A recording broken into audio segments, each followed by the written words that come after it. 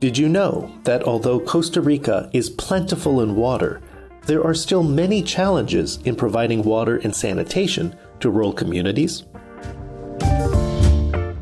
This is the Levers of Exchange podcast. I'm your host, Jimmy Gia. Today's guest is Joaquin Viquez. As a technical advisor to the German development agency GIZ, he is helping to address some of the regional, local, and hyperlocal water and sanitation issues. Season 3 is brought to you by a generous grant from the Skoll Center for Social Entrepreneurship at the Said Business School, Oxford University.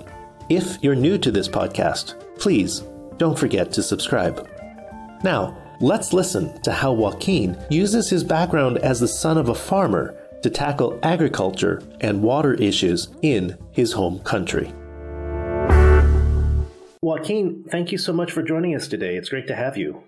Thank you for having me. Thank you for inviting. I'd like to start off by asking about your background. You grew up from an agriculture family. And can you give us a little bit of context of what that means and how that shaped your childhood? Yeah, so Costa Rica has been dedicated to agriculture for many centuries, and my family wasn't the exception. I grew up in a family. Initially, my dad was chocolate farmer or cacao, and then coffee farmer, and then livestock farmer. And so for me, those memories are like a mix of, honestly, smells. And so even though I was very young, for example, when I grew up, when my dad was growing cacao, and I don't remember seeing it, every time I smell it, for somehow I like transport over time and feel in a different time era. Growing in that sort of environment was very nurturing in the sense of being very close to nature and sort of valuing what that means. One of the things that you've mentioned in some of your other works is how you view problems through experience and problems through the act of doing and implementing. Can you explain that a little bit? And how does your background then frame the work that you do today? Like growing up in the farming side of things and sort of looking at the struggles that my dad would go through at farming level. And then later on my early times in my career, looking at the issues of farmers through that experience of just kind of visiting them and just hearing out their struggles. I can't do this or I can't do that because of this. Obviously, we had a lot of sort of fruit trees in our property. And one of them was guayaba, which is very similar to an apple in the sense. And I just remember there's a season that the tree just blows up, right, with fruits. All the fruits fall to the ground and you just can't eat them as quick. And I just remember looking at that sort of wasteful moment in time and being like, can we do something about it? And I remember like testing different things. Obviously, nothing made sense then. But I think that's sort of my expression of looking at problems through experience. And how old were you when you had that formative moment? Just trying to think back, that probably early teens, 12, 13, 14. What were some of the things you tried to do with the extra fruit? I always tried, I for some interesting reason, I thought that they would decompose really quickly. And so it would get really wet. And so I thought maybe we could extract water from it, even though it was like pouring outside. Never thought of like the things that I do now, like energy or compost. There was a lot of worms in the process. I thought maybe those could do something. I think being a teenager, we can forgive you for not having complete thoughts in those situations. But then let's fast forward many years, and you won Technology Review 35, TR35, which is 35 Innovators Under 35 from MIT. That award was given to you for, in some ways, an extension of this idea. It was. It definitely was. Fast forward, or not even that much, but not long after that, I got into, I was early teens, maybe 16 or 17. I was fascinated by worm composting. I don't know if you've ever heard of worm composting, but you use worms to decompose materials. And I would use cow manure, which I had been smelling since a kid, right? So it was like very natural for me to like work with this sort of material. And that was what took me into working in my first job with a dairy co-op and helping farmers manure management, which eventually took me to founding my company Biogas that looked at producing energy from cow manure, which took me to this MIT recognition. Yeah, so talk a little bit about that technology that you did. What was it trying to do, and what type of biogas were you creating, and what problem were you solving? I mean, biogas has been around for quite a while. I got into it when I was in college. Earth University in Costa Rica, which promotes a lot of sustainable practices, had been implementing it for quite a while. So I really got fascinated and loved the idea of producing something out of what we would look as nothing. I eventually started specializing myself in it, did my bachelor's thesis on it, and started working on my that first job that I was mentioning, the co-op. And I was visiting farmers, and I would come and very passionately would sort of convince them to do this technology that would produce methane out of their waste, that they could use that to power some of the equipment on the farm. And at the end of the visit, they would say, let's do this. And then they would say, where do we get it? Where do we buy it? Or, and that's when I realized that there was nothing, there was no one offering. So then I quit that job and started the company. And then obviously there was a lot of struggles and iterating process of creating this technology that was affordable for small farmers. So in essence, the problem I was solving, it was like a I call it like, it's not a one problem, but it was like attacking three things at the same time. Was trying to look to how to empower farmers by creating a value added out of their something that they considered waste. Second was an environmental issue of treating that waste that currently it wasn't. And third was sort of also tackling the climate change side of things of creating renewable energy, reducing emissions from that mistreated waste, etc. So that was sort of the purpose.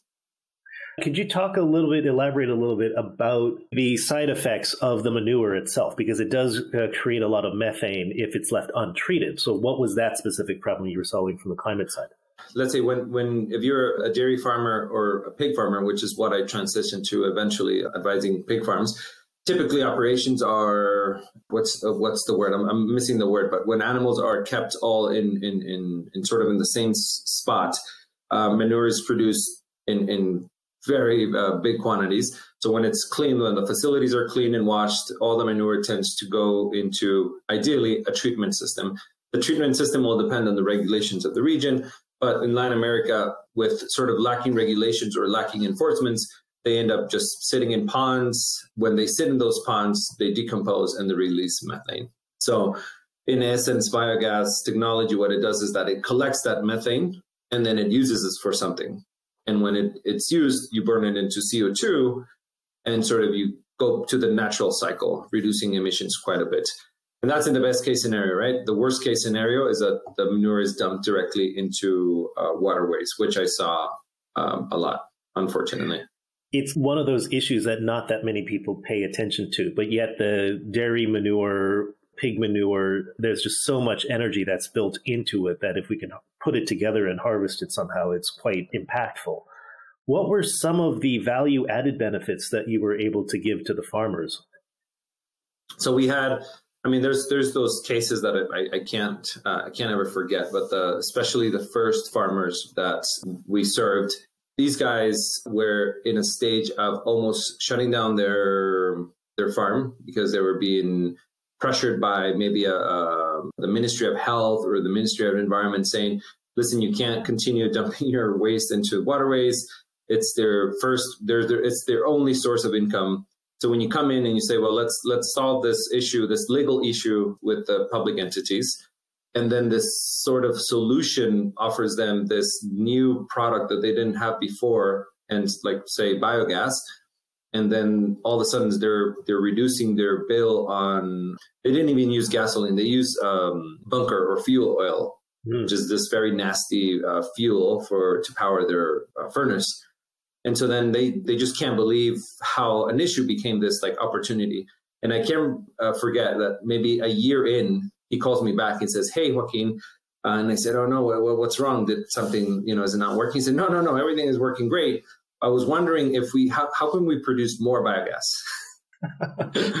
And so he was, can I put more pigs? And I said, well, now you're sort of twisting things, right? You're treating your waste, but now you're looking into putting more waste.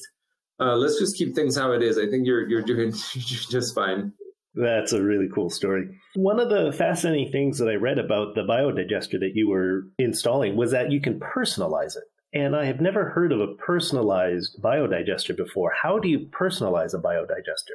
So, yeah, the personalization of things is when I started thinking of the idea of getting into biogas for small-scale farmers, I remember reading literature, especially U.S. literature, saying the minimum size or minimum number of cattle that you can have, that you should have in order for it to be profitable was like 500 head. I was like, well, there's like a handful of farmers in Costa Rica that have that many cattle. And so then the concept of personalization was, let's visit the farm and let's see what they have and let's work with that, right? So you can't ever adapt the farm to the technology, but the technology to the farm. So that personalization was sort of thinking in that mindset of being a farmer, which growing up as a farmer was very helpful. What were some of the issues that the farmers would ask you? And then also what were the factors that you could tweak for each individual case? At the beginning of the story, it tended to be very reactive, meaning they would call me up and say, hey, listen, I just got a letter from the Ministry of Health saying that I have 15 days to fix this or I need to shut down. So that was sort of the problem. When you visit the farm, you realize that there's other things that are of an issue. And so then the things that we could tweak was, mainly like sort of the type of system we could put or the size. I try to be very flexible, right? Because if you only have this one model, then sometimes it's too big for some farmers, too small for other farmers. So try to have a lot of flexibility, basically. And helping the livelihood and being able to fit into the small farm owners is really important to be able to maintain that economic competitiveness, right, across a wide group of people. And I think that was the strongest motivator. I knew that if I had one model, but if I could make one model $100 cheaper, right, make it a little bit smaller, I knew that I could access another, several dozens of farmers that $100 would make a huge difference. And it ended up being quite successful and getting scale to quite a number of countries. Yeah, so we didn't do too bad. Definitely a struggle. It was a social business. I didn't have any initial funding. People always say, hey, how did you make it so far? I was like, I don't know. I have no idea. I remember taking a few, I think like $500 out of my first, what is it called? The liquidation or the yearly bonus from my first job, and just sort of setting up a website. Not that the website was the main thing, but just to have an image of the business, selling the first systems, and then just kind of growing, bootstrapping the business all the way up. And then it got to the point where I needed to fundraise, and I started too late and I just couldn't. So I had to actually halt the business back a few years, maybe like 3 years ago, but then sort of twist things around and ended up selling it last year. So how did you then pivot from something working in biogas to now working in water issues? What's the connection there? It's a huge connection. So before I started the business, or sort of in the middle of things, I got a Fulbright scholarship and I ended up going to the US and did a master's in environmental science and engineering. And biogas sort of falls into this realm of water treatment or wastewater treatment, right? It's usually used as a primary technology. And so I was able to train myself, say, technically a little bit deeper understanding of how these systems work, how to optimize the designs. But obviously, I couldn't get away from wastewater treatment. Obviously, some of our clients, or say the pig farmers, we could put the biogas system, but the water had to be treated further. And so we also got into putting other treatment systems along the way. And so I was always working in the same world of wastewater treatment, just more focused on what we call anaerobic, to be very technical, but biogas. And now I pivoted into this project on water and sanitation in the region. Can you give us an overview of what are the key issues of wastewater treatment and sanitation? It's interesting because the issues on wastewater in the region, it's almost analog to the same issues I would see at a farm level, right? It's lack of infrastructure, lack of knowledge, lack of funding to invest in these things, little enforcements, sort of like decades behind in treatment. And that's exactly what I see now in in say urban or peri-urban sanitation, which I'm fairly new to this, even though I have a master's in it, but mostly working for rural. Now I'm moving to peri-urban and urban sanitation. I see this sort of the same issues. And so it seems like it's much more lack of infrastructure, knowledge, regulations, social awareness. It's not so much lack of technology. The technology just needs to be implemented in some sort of a way. Definitely. I mean, we, and when I say we, as the engineers or technoists, I don't know if that's even a word, but we tend to think that it's the lack of technology. But I mean, wastewater has been, it's ready. It's ready for deployment. It's how we put it there that makes a huge difference. There's obviously tweakings. How do we make it cheaper? How do we make it easier to operate? But in essence, it's deploying it. It's setting it on the ground. Now, can you give us an example then of how water issues are similar or different depending on the different scales and level of granularities? Does Costa Rica as a country have a sanitation issue that's different than, let's say, the regional scale? Because regional, now we're starting to talk about urban versus rural and peri-urban, like you were saying, all the way down to like an individual farmer. So when you look at it from national to regional to localized, do the issues change? Well, I mean, they change, and I would say they change in forms of how they're viewed, right? So the people that are looking at the national issue, I can talk a little bit of the Costa Rica case, even though I'm not actually so familiar. And this project is regional, so we're working all the way from Mexico down to Suriname on the Caribbean side. But say Costa Rica has a national water policy, a sanitation policy, and then as that policy trickles down to, say, the local, regional, and then individual, you see that the trickling of information, it varies depending on who's sitting on that spot, right? So maybe the policy will say we want cleaner rivers, but when it comes down to the community, the river is not clean, and it's because there's a lot of lacking steps in between. As I mentioned already, typically funding, even political will, prioritization. Sometimes, they want to do sanitation, but at the same time, roads are crappy. So it's like trying to find that opportunity to make things happen. This project that I'm working on is looking into sort of tackling the sanitation from like 4 big perspectives. And one is the political side of things. So making sure that they are maybe not regulations in itself, like a law that says that you have to do this, but at least standards or something that people use as guidance. The second is to pilot a couple treatment systems that people could use as a learning ground. And attaching to that a finance mechanism, which is how, if we were to scale or deploy this to another community, what kind of financial mechanisms would they implement? What things are out there that could be copied to finance the construction and then later the operation of these treatment systems? And of course, the fourth is like, how do we communicate all this to the community? Make sure that there's awareness. Yeah. And, water issues can be super hyper local, right? Just because the supplies are different and where they go are different. So how then do you deal with that hyper localness of water issues? The strategy so far is working with the local community in the form, whatever form is that they're organized. It might be an association of. So, for example, we're in Honduras, we're working in a community that is, so it's like 300 meters of beachfront. And there's a bunch of little like restaurants that offer fish and seafood to mainly local tourists from Honduras. They'll come on the weekend and sort of enjoy the view of the beach. And they want to have a little bit of fish. But then the wastewater from these little restaurants are dumped into the same beach that it's like their sort of asset, right, to attract these tourists. Well, at least this project is looking at is how can we pipe this wastewater and treat it? But then you have the issue of like, do we have a public land to put a treatment plant? And who wants a treatment plant next to their restaurant? Can we do small decentralized treatment systems, right? So each restaurant have their own thing. Can they even manage the operation of this? How are they organized? So at the end, we end up realizing that there are obviously the community is organized somehow. And so it's trying to leverage that in search of a sanitation solution for them and to them. So in some ways, can you take a technology and then just plop it into that community? Or do you have to, again, customize and tweak for that community? There's always customization. At the end, the technologies out there ends up looking like a menu.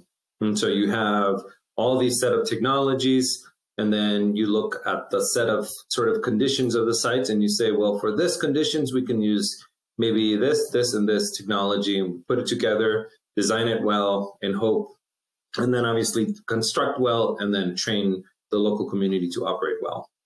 Tell us a little bit about your work right now at GIZ and how it tries to approach and tackle some of these water issues in Costa Rica. As I mentioned, so this is actually a GEF project, and it's implemented by two organizations, the IDB and UNIP. And so both organizations have their own set of sort of components. In the IDB side, IDB decided to hire the German Agency for International Cooperation, GIZ, to execute their side of activities. And just clarification, IDB is the International Development Bank. Yes, sorry for the acronyms. And UNEP, the UN Environmental Program, right? Yes, correct. Sorry. Yeah, so for GIZ, a set of activities, the project is looking into these four components that I mentioned, the way the project is trying to tackle water and sanitation. Obviously, Jimmy, these projects they're not solving the sanitation problem. It's almost like an exploration of if an approach of this sort of four areas, if they have an effect.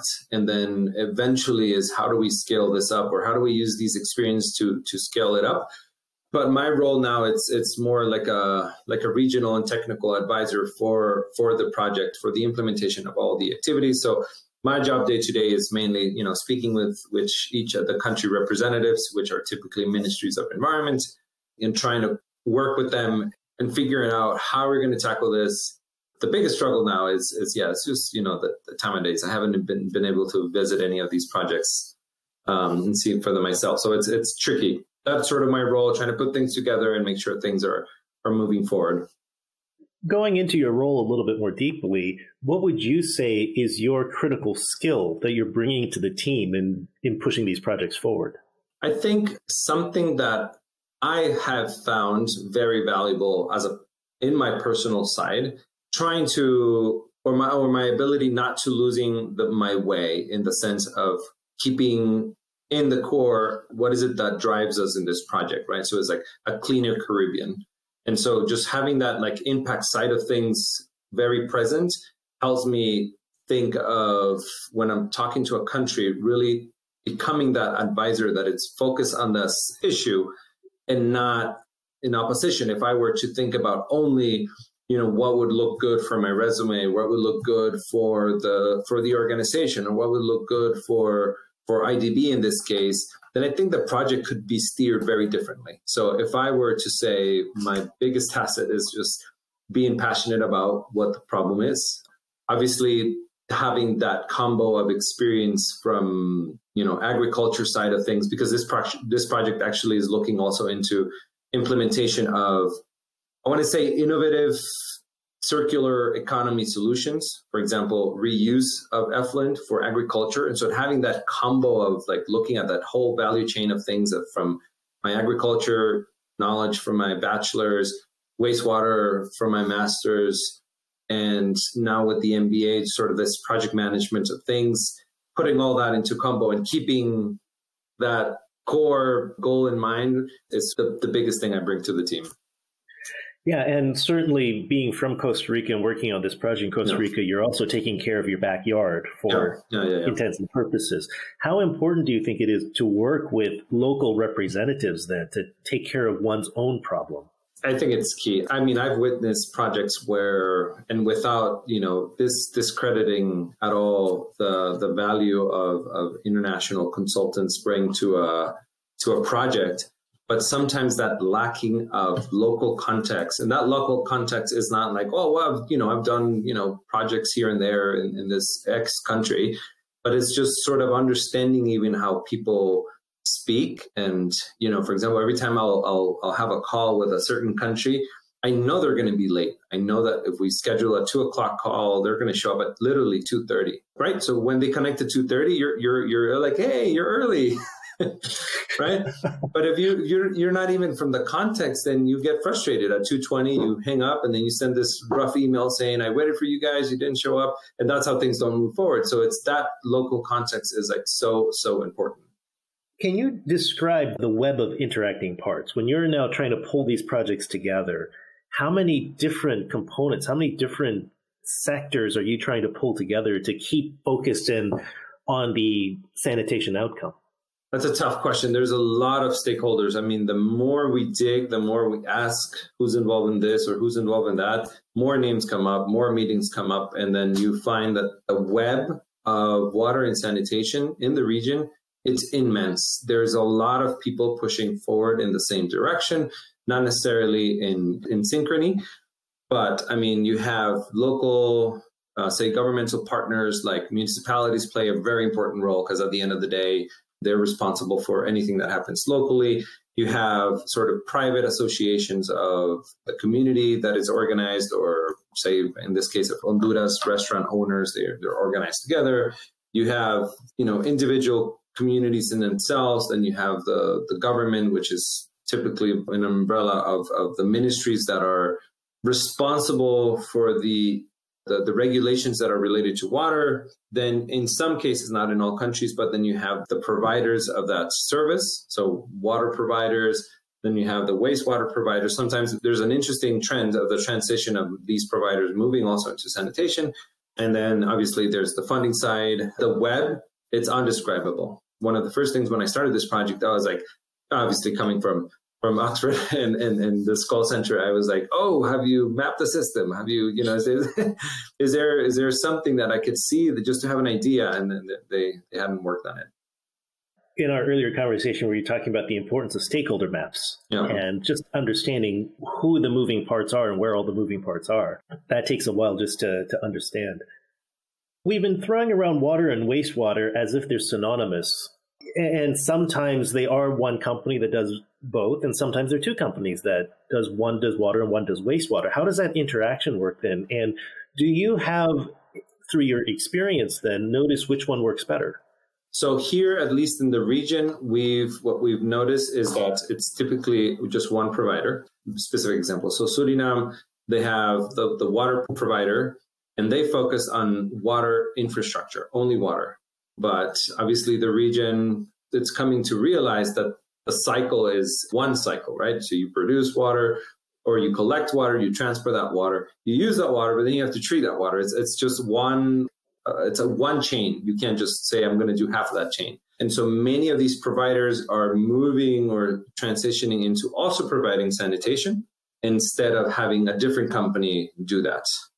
So it's an interesting trend. They're starting to sort of specialize in it. They're trying to get their head wrapped around how do we provide water and sanitation at the same time. It makes a lot of sense, Jimmy, because usually they already have a system that they're, charging users for water. So it wouldn't be too hard to start charging for sanitation as well if things kind of make sense, even just in that same water bill. They already own part of the underground infrastructure of piping, and so it wouldn't be too hard to do the sewage.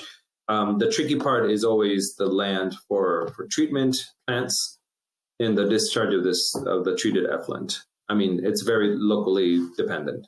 To add one more level of complexity, not just water, wastewater, but let's bring agriculture back into it. Mm-hmm. We think of the water agriculture nexus as primarily watering of plants. But then there's also a second problem, which is phosphorus, agricultural phosphorus dissolved in the water. Can you describe that a little bit, since you did some projects on that too? One of I think the issues or the challenges is that we've segregated very strongly agriculture and cities, right? So urban and rural areas. Many of the wastes that are generated in the urban areas are an amazing resource for the rural areas, but they never make it because there's literally, space in between. You can't just pipe the treated effluent all the way to agricultural land. But then there's resources such as, which you mentioned it now, which almost throws me back all the way to those teenage years of saying, hey, what could we do with this guayaba fruit? In the case of phosphorus, we are now experiencing, and we say we I refer as humanity's experience, is this wave of realizing that we've been moving phosphorus around. And phosphorus is a nutrient that is very important for plants. And unlike nitrogen and some of the other nutrients, the places where you can find phosphorus are limited to only maybe 3 to 4 places in the world. So we've been mining this phosphorus from these places. We send them to, say, an agriculture field in the US, in Brazil, in Argentina, or literally everywhere. And then we move that food around the world, which is consumed, and then we ended up wasting it in our wastewater, and that wastewater flows down into the ocean. So we're literally just grabbing that phosphorus and sending it back to the ocean. And that's an issue in the sense that these sites where phosphorus is, it's documented that just as oil, it's a non-renewable source. We're going to run out in X amount of years, debating about that number. So I won't share it, but some studies talk about 50, 60 years, which is huge because it's the sort of one of the main pillars of agriculture, phosphorus. Nitrogen, unlike nitrogen, you can produce nitrogen from air, right? You just put a machine, turn it on, and then you produce nitrogen. But phosphorus, you can't do that. And so one of the things that I looked at my time at Oxford was, can we create a business where we can extract this phosphorus from wastewater before it leaves the treatment plant? Can we make it into this transportable product and then send it back to agriculture? So now we actually, this coming weekend, I'm going to start a little pilot. We already built a little pilot machine. We're going to turn it on this weekend and see if we can produce phosphorus from wastewater. And when we say we, is my team from the MBA, the entrepreneurship project team, we stayed in touch, and we're trying to put a little startup. We'll see where it takes us. Good luck on that. It's a critical problem. Not many people know of peak phosphorus as a concept. They might have heard of peak oil, but peak phosphorus is just as critically important to the way society and the global economy works. Yeah, it's a big issue. China, I think in 2008, caught up on it and said, well, we're going to reduce the export of phosphorus because they have a big mines, and that really fueled things. Price went up quite a bit. And so it kind of made an alert of that this big phosphorus is coming close. We've talked about several different systems now, the agriculture system, the water system, sanitation system, and then all the stakeholder groups that come together.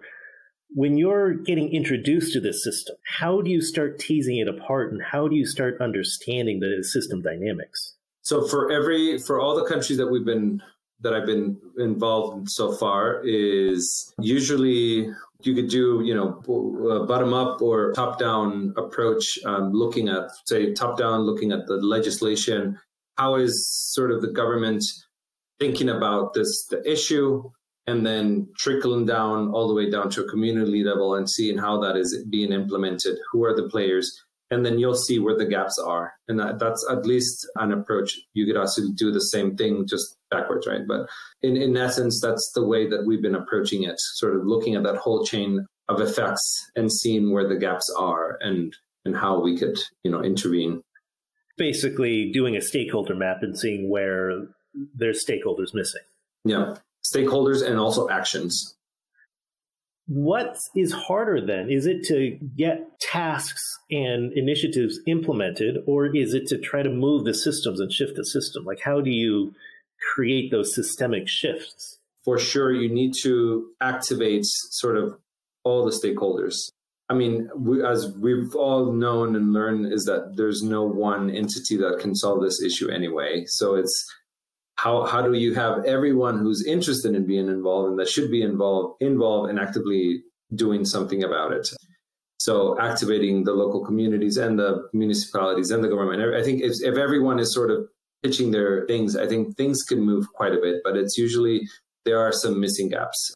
Funding infrastructure it's an important one. So how do we channel money through that? Well, I mean, even going back to your agriculture days and biogas days, what I'm curious about is, when do you think you first noticed these interconnected webs of moving parts? And when did you decide that you could do something about it? I have like how those things when you think of something and you have like a flavor in your mouth or a smell comes up, something like that. That's how I feel with that question. Is I sort of remember feeling or having that the feeling of sort of seeing that missing connection and realizing, oh, there's an interesting gap here that we can fill. How is not anyone looking into this or talking to people and be like, no way, that's not going to work. What was the expression? Going down to the shop? Is it that the expression maybe? Like if you're at a factory, right, and you're a manager, you're looking from up and you look think something is not working. But if you stay up there, then things are going to continue not working. But if you go down the stairs and go into the shop and see what the issue is and start talking to people, you obviously will find the issue and will come up with ways to solve it. And I think that is the case in this particular water and sanitation, is that if we don't visit communities, if we don't try to understand what their issues, what their motivations are, there's no way we're going to get anywhere. Well, what's critical to what you're talking about is noticing what's missing. You've mentioned it earlier in terms of noticing the gaps. And even if we go back to your biodigester example earlier ago, it was noticing that there was a missing step in the deployment of that technology. How would you describe this sense of noticing what's missing versus noticing what's there? Wow. I don't know, Jimmy. Again, it's like talking to, just being on the ground and trying to, I don't know, maybe asking, I don't want to say tough questions because it's maybe that expression is overrated, but it's not asking tough questions, but it's asking why. Well, why hasn't anyone done this? And has this, just kind of being very curious, I guess. Curiosity brings into this, it helps you make that differentiation between what's there and what's missing. That inquiry, the naivety in some ways of coming in, perhaps that's the benefit of coming in as an outsider, where you can ask the basic fundamental questions, tease it apart a little bit, and then try to figure out what's been overlooked for all intents and purposes. Yeah, that exercise maybe of unlearning. That's also an overrated expression, but just that in the essence of it is very difficult. If you're a specialist in a water and sanitation world and you go to look into a water sanitation, it's just hard to unlearn the things that you've noticed before to really pay attention to those differences. As a professional, I think that we ought to be very humble and say, well, I don't know everything. I need to step back, try to unlearn the things that I've learned so far and see if I notice a difference. And what I can guarantee is that typically there is. So then when you approach problem solving, what are the properties of your approach to problem solving then? I think just the way I described it is literally just kind of being humble enough to enter an arena, and maybe you feel like you know everything, you've been around long enough in a certain sector, but it's taking that time and say, well, how would I be looking at this if I was that teenage boy looking at guayaba trees on the ground? Then I was looking at how do I extract water from these guayabas as I'm holding an umbrella and it's just like pouring, right? So my mind wasn't like connecting the two. But it's maybe sometimes is that childish thinking that lets you see through something else that you didn't notice. But as an adult or as a senior or engineer or whatever, you look at the water, you're like, oh, let's just harvest rainwater. But then you miss the opportunity. Maybe you're looking at the guayabas, you see a worm, you're like, oh, this is interesting. I didn't notice this worm. And then that takes you somewhere else. So maybe being humble and unlearning to learn, to relearn. Coming to some of the urban, peri-urban, and rural issues, do you see a type of urban growth that's more sustainable than others? From a sanitation perspective? Yeah. One thing that I think the region has learned, and this is not only region, even the sector of wastewater, is trying to avoid the centralization of sanitation in such immense areas. So, for example, U.S. has been centralizing treatment of cities for very long, and they've come to realize that that is very expensive and sometimes even unmanageable, and they started to decentralize treatments. This idea of this project in Honduras, where we're just sort of connecting the wastewater from this sort of block, taking it to this smaller treatment plant, and the treatment plant has this idea of more like nature-based solution. And nature-based solution is also an interesting trend. of using not these very high-tech technologies, but something that wastewater just kind of flows, goes through these process. There's no pumping, there's no aeration, there's no equipment. So it's easy to maintain, cheap to maintain, and still achieving decent effluent. I think that approach of like decentralizing things, making things a bit smaller and letting the community manage these systems is a trend that we're noticing that is a bit more functional than saying, let's do a huge, sewer system for the whole city of X, and then this mega treatment plant. That's what we've noticed. So that would be a trend that I would definitely identify. That's a fascinating trend because generally speaking, most infrastructure tries to centralize and consolidate for efficiencies of scale. But what you're saying is in water treatment, we're noticing benefits of the decentralization and the localized management of. Yeah, there's economies of scale. Sometimes it doesn't necessarily hit for water and sanitation. So why is that? Like, what is unique about water and wastewater business model that makes it so that way decentralization is preferable? I think a strong sort of needle, or the things that moves the needle, is the piping of wastewater. So obviously putting sewer systems around a city and then taking it, miles away, that's tends to be very expensive for just the piping itself, the infrastructure, and especially pumping that water. And then another is the size of treatment systems that arise from these very centralized systems. You have to be very efficient because you have now a lot of wastewater that you need to treat in typically a sort of smaller size treatment system. So you have to do a very, very technological systems, which are very energy intensive and chemical intensive. While if you decentralize it, yes, by scale, you're going to need a larger treatment plant by scale, but it's doable, right? Like in all these communities, there are usually properties that can be used for that are not being used. And then you can implement nature-based solutions that don't require as much energy or chemical input. So at the end, when you look at it, it tends to be more efficient to do these decentralized systems. And then also, if you think about it, it tends to be a bit more resilient because if this one treatment system fails or if this one sewer line gets plugged, then it's the whole city that is an issue. Decentralization gives you a little bit more resilience in terms of sanitation as well. Final question. To a student or an early career professional, what skill or expertise would you encourage them to learn? Typically nothing that it's in a textbook. All these things are, you can learn over time. But I think that a skill that I mentioned already that has been very valuable is what is the driver of why you're involved in a project. Obviously, I'm coming from an impact side of things. It's what I've worked all through my career, and it's what I expect to continue doing. A skill is to learn how to keep that as a center of your work and not deviating and following, say, money or following what good looks in a CV. But like, if you follow what an issue or just something that you're passionate about, that I think that's a skill that not everyone knows how to manage, learn, use, exploit. In essence, don't deviate from your values. Yeah, definitely. Well, thank you so much for your time. I really enjoyed this conversation. Jimmy, this was very fun. Thank you so much for having me.